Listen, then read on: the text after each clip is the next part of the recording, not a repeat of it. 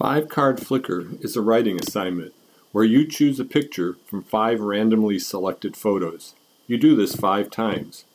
Once you have your 5 scenes, then you create a story using captions. For a more detailed explanation, go to the website 5card.cogdogblog.com.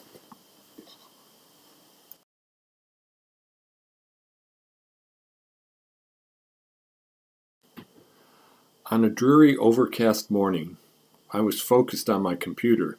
The next thing I knew, I was sucked into the display.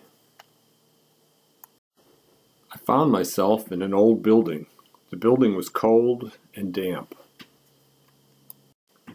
So I escaped out the back door and into the alley. Unfortunately, when I entered my computer, it took all my clothes. I asked an old hag, who looked more as a witch than a person, "Where am I, old woman?" This angered her, and she turned me into a frog, where to this day I hop around and eat flies.